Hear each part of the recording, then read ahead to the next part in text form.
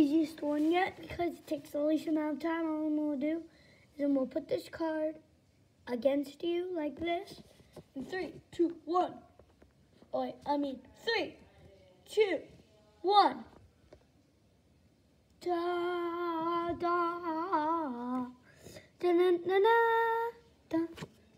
Threw down with my left hand. That's why I missed. Way overshot. It's a little bit harder. Not that much harder. But the illusion here is once I say G-O, not yet, once I say the word G-O, I'm not going to say the real word, this will be tiny.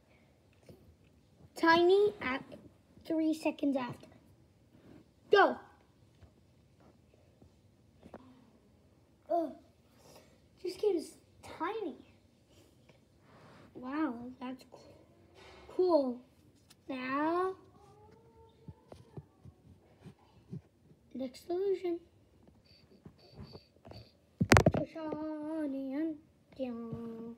Okay, this one is a little bit hard.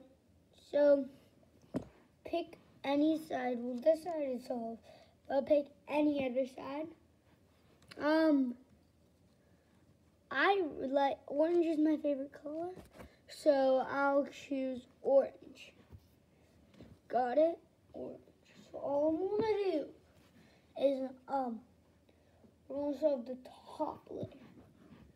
Got it? Let me put this Pokemon card right here, and also right to here to be, or else the illusion will not work. And also just one on top. On the count of 3, all the cubes will change, and the top will be orange. 3. Okay. So you could see that first all the cubes have changed. Now, for the moment of truth, is the top orange. It is. Da-na-na-na-na-na-na. And that's it. Bye-bye, mama.